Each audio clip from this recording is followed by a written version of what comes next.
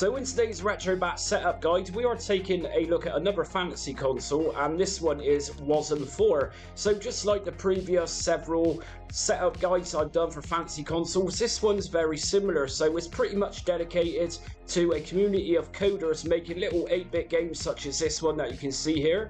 And there's some really good games within WASM-4, so check this one out.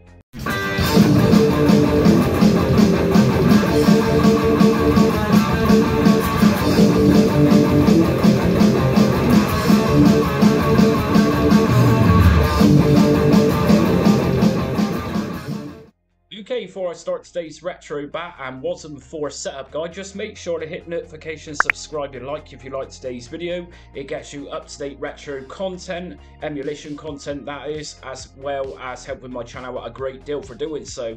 So we're looking at WASM-4 today. So it's another fantasy console, and I've already covered several of these fantasy consoles within Retrobat, such as Pico 8, Tick 8T, and a couple of more, including Love. So let's firstly take a look what WASM is. I'll leave the links in my description for these websites. So just like the other fantasy consoles I've covered recently for Retrobat, WASM-4, like I say, is pretty much a WebAssembly language for developing little 8-bit games-esque.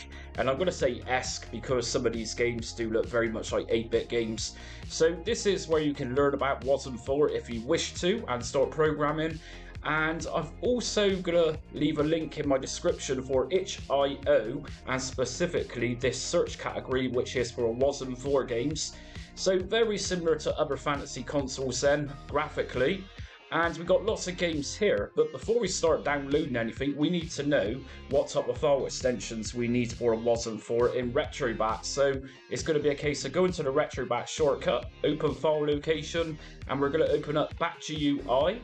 And if we open up system list and just open up system just here, whoops, ES systems, and if we open up system just here, make sure, unlike what I've just done, Emulation system file needs to be on ES_systems, otherwise you'll just end up with one system like you just seen. So what we're going to do is just scroll down until we find WASM-4. And here's WASM-4. Now let me just remind you, if you don't see that scroll down list which I've just gone through, make sure you watch my fully comprehensive Retrobat setup guide. It's quite literally, you're missing a couple of installation files whilst installing Retrobat, but that setup guide there will sort that out for you. So we are looking for .wasm file extensions for our games, and we can also see under cores libretro, Retroarch is going to be supporting this with its own core, which is WASM-4. So if you're new to Retrobat, Retroarch runs in the background of Retrobat, and this is the actual emulator, or rather core, that it uses to power these WASM-4 games. So now we know that we need .wasms. What we're going to do is head back over to itch.io, and I'm randomly going to select some games just to test out and show you how this works. So we got plenty of games just here to test out if you're into this type of system. So let's check out .carlos. And if we scroll through here, we're going to find most of these games you can download in the actual file extension that Retroarch or Retrobat is looking for.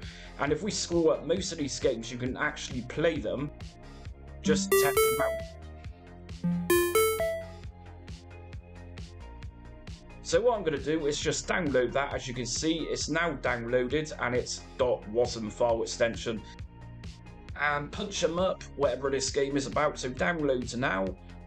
No thanks, just take me to the downloads. And we want to download the .wasms. Like I say, this is the file extensions that we need.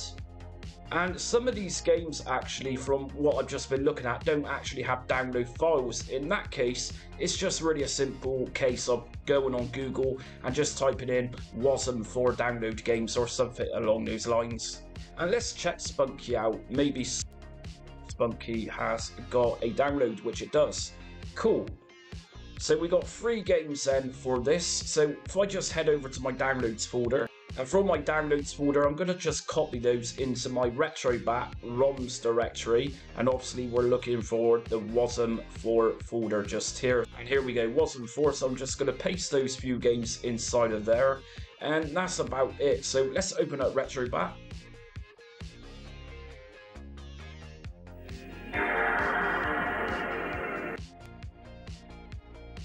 Okie doke, so let me just remind you, if you are new to my channel, I've got over 100 setup guides for Retrobat in actually Adobe Flash Player. It was a very popular setup guide which I uploaded a couple of days ago, well worth checking that setup guide out. So we're going to go to WASM-4 then, which is now appeared, and here's the games. I'm going to just check out if I can get some artwork for these or preview videos. So main menu, scraper, and scrape now. Now, sometimes with these really obscure systems, you get lucky with artwork being scraped, and sometimes you'll end up with nothing at all. So it's a little bit of a situation where you're either lucky or you're not so lucky. And while this is downloading, if I press select and go to advanced system options, we'll find it's literally just that Retroarch core. So we don't have an option here to change emulators. It is what it is. But our artwork is now scraped, so if I go to main menu, game settings, update game list and press on yes. So we've scraped a couple of games, and the game which is called Cart, which to be fair, the game isn't called Cart, so just rename files which download like that. So what we're going to do is just boot up our first game, which is Spunky.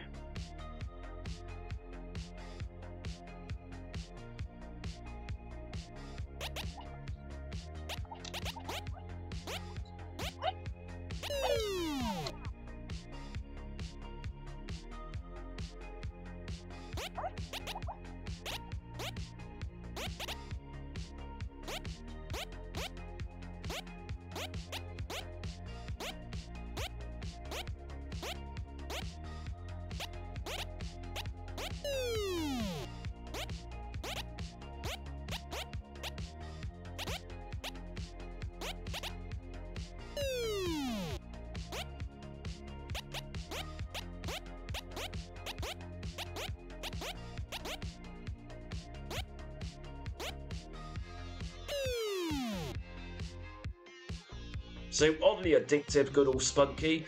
So what we're going to do, I'm going to just go to view options by pressing select, advanced system options, and if I go to shader set, we got a range of different shaders here to use.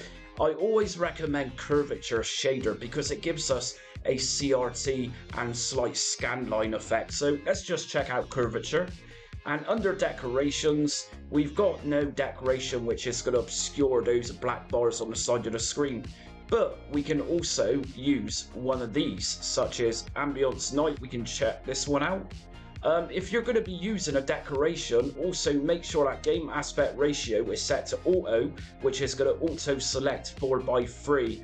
If you use one of these decorations and go for something like a full size screen or even core provided, it will chop off a lot of your gameplay image. So just make sure auto or 4:3 is selected. Integer scale, this is obviously going to clean up a bit of the pixelation, but let's just remember that WASM-4, the charm of these games is the pixelation. Vertical sync, obviously that's going to take away screen tear, but again, I don't really think it's going to apply much of these games. And if we go down to visual rendering, we've got video filters. And again, we can apply a filter to this, such as scanlines, but the shader I've just used has already got a scanline effect implemented into that, so it doesn't really matter. And smooth games by linear filtering, by default, this is going to be on auto. So let's just take a look at the game again with the settings applied. So this time, let's go for punch up.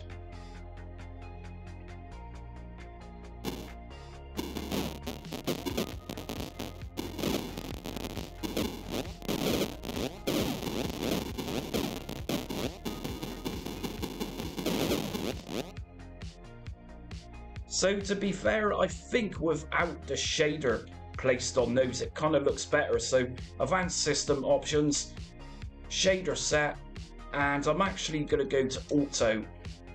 And I'm also going to change decorations on this. I didn't quite like the effects that was given. I'm going to put Ambience Game Room on and go back into the game again.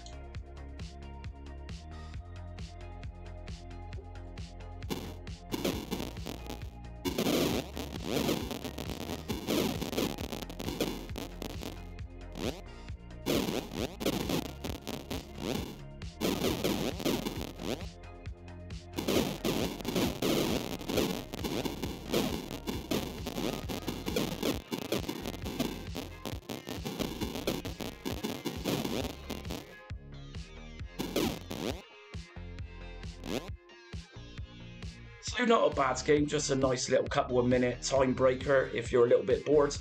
Finally we got this very mysterious card game. Let's just check this one out, see what this is like.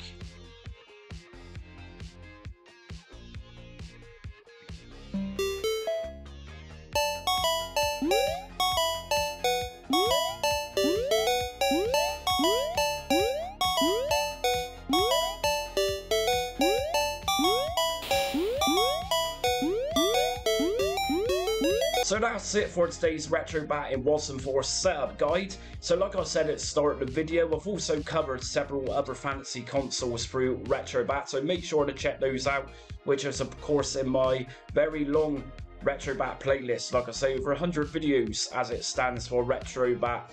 And let me just remind you that I'm not strictly just a Retrobat channel, far from it. I cover a hell of a lot of different retro emulation on my channel. Anyways, if you like what you see today, hit notifications, subscribe and like. Also check me out on social media. I'm on Facebook, Instagram, Twitter and TikTok. But until next time, stay retro.